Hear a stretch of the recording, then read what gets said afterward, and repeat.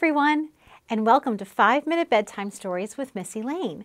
Tonight, I'm going to dedicate this story to my friend Kensington from Glen Allen Elementary down in Virginia.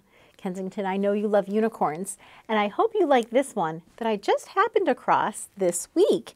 It's about unicorns celebrating their favorite day of the year with rainbows and cupcakes and butterflies and all sorts of happy things.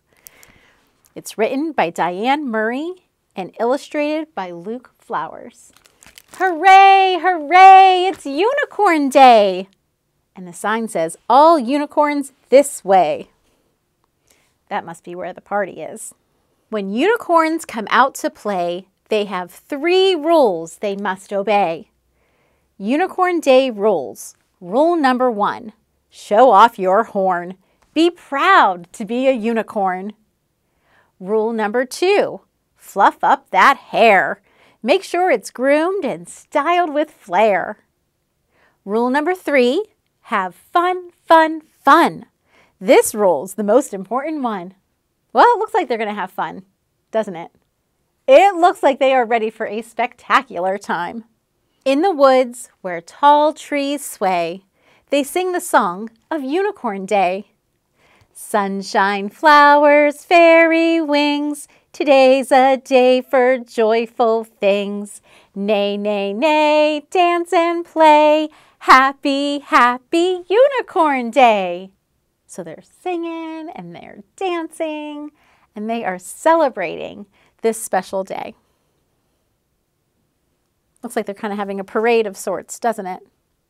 Follow the leader.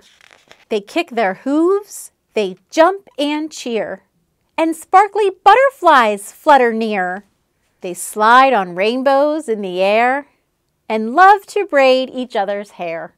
Some pretty hairdos, huh? Getting all fancied up.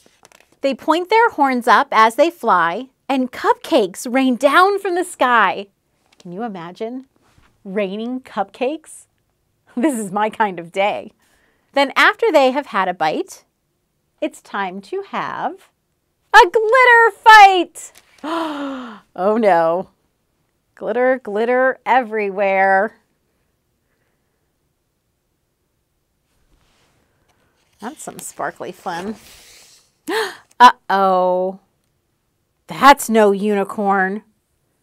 That's a horse. He turns around to leave, of course. His horn's not real. It's just pretend. But they don't want to lose a friend. They tie the horn back on his head and give the horse a hug instead. Oh, I like that idea, don't you? The horse looks so sad to leave. He just wanted to be a part of the fun. And so they are including him in the party. They're telling him, horse, you can stay. So then it's back to fun, fun, fun. That rule's the most important one. They march together, tall and proud, and soon some more friends join the crowd. Huh, I love it. If they're going to let horse stay, then why not let elephant stay, and alligator, octopus, right? They're all joining in the parade, and I love their signs. This one says, you are a star. This one says, today is a day for joyful things. I think every day can be a day for joyful things. Don't you agree? Gotta find the joy in each and every day, right? Clip, clip, clop, they trot along as everybody sings the song. Cupcake sprinkles, cherry tarts, starlight twinkles, glowing hearts. Sunshine, flowers, fairy wings, today's a day for joyful things. Neigh, neigh, neigh, dance and play. Happy, happy Unicorn Day.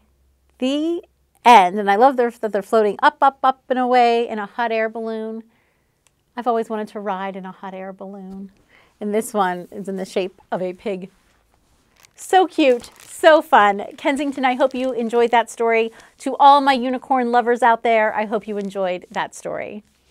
Let's go ahead and sing our 2 lullabies before we say goodnight. We're going to sing Twinkle, Twinkle, Little Star, followed by God Bless the Moon. Here we go.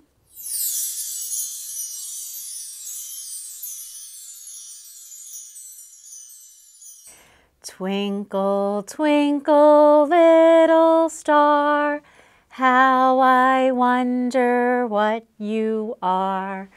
Up above the world so high, like a diamond in the sky.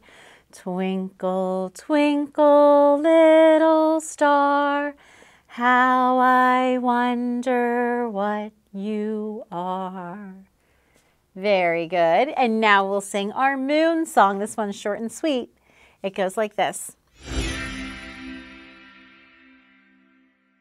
I see the moon and the moon sees me.